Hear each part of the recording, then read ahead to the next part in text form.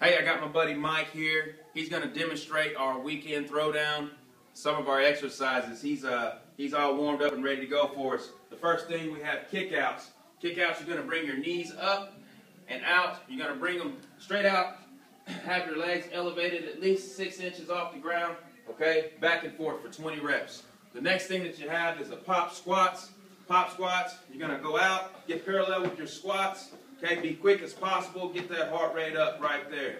Good. The next thing you have is Spider-Man push-ups. Spider-Man push-ups, it's a plyo push-up, okay? You're going to bring your elbow and knee together. Try to get fist width apart from the floor. Good. And for modifications purposes, you can also do them from your knees. You can do them from your knees and bring them up as well. But keep your hips low. Good. All right, the next thing that we have is the 80s flash dance. 80s babies in here, baby. Here we go. 80s flash dance. Good. Bringing your inside leg out.